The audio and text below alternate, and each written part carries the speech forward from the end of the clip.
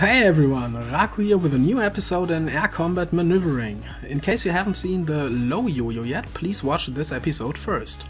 Today we will look at the low yo-yo counter, and as the name implies, this is a maneuver designed to counter a low yo-yo your opponent flies.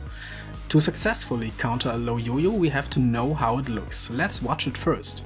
My buddy Rakuzard flies an F-15C and I'm sitting in a Zu-27 while he's on my 6, performing a low yo-yo to close in on me. Watch how he dives and climbs again. To counter this, we have to wait for the right moment. This moment is right when he begins to pull up his nose again. When we witness this, we just pull right into him. Okay, Rakuzard's again right on my 6, trying to close in and performing another low yo-yo shortly. Just wait patiently and let him dive, let him close in. There he goes down.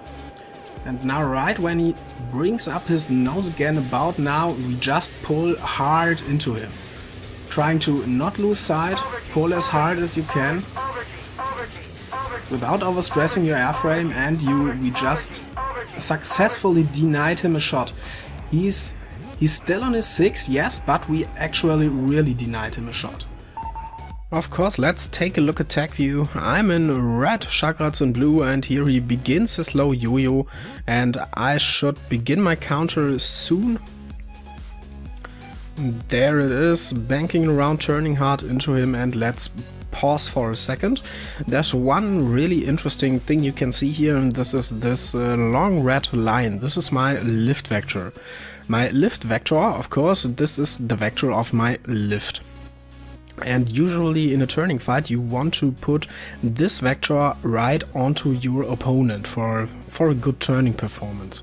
This is actually what we try to do with this counter maneuver. And we can see in the following turns we actually denied him a shot. Here he's still in lead, but he drifts down into a lag pursuit, and then he has a fairly hard time of coming into pure lead pursuit again, and this here is actually more or less the start of some form of scissors. We will deal with the scissors in another episode. So jumping back, this is a little bit too far back, you can see with this kind of maneuver we actually countered his low yo-yo and denied him a shot.